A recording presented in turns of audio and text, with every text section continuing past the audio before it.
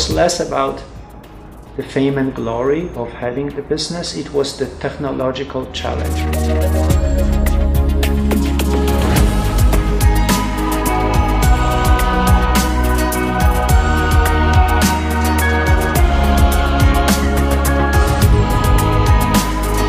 SeeHorse was born coincidentally.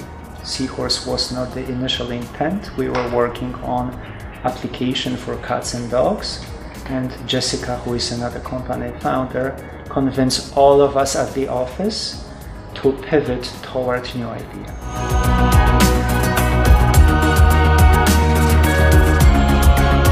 My first impression of Peter, I was honestly a little bit intimidated by him, you know, being a very seasoned business person.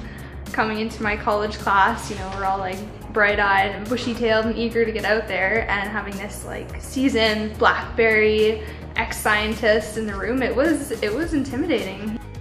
When I read about everything that the product did that they had already, it just seemed like a no-brainer to me. I guess maybe because I'm tainted, because I am a horse person, that it was just like I didn't understand why they weren't doing that already, because there was so many outlets for it and it could be so helpful. For me, I was like, why would you like cats and dogs? Why? This needs to be for horses. People have tried for a very long time and none of them was successful. Horse as animal, as a living creature, it's extremely difficult to give away vital signs, reading vital signs of the horse.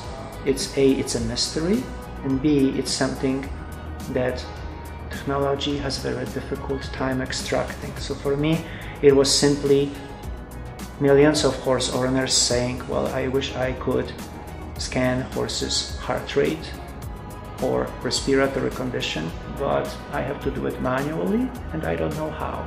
So the need was there, but the piece of technology has not been designed. So I took on this challenge thinking that it would be very nice to accomplish this, to have customers and have a satisfaction that we are the first company that has done this successfully.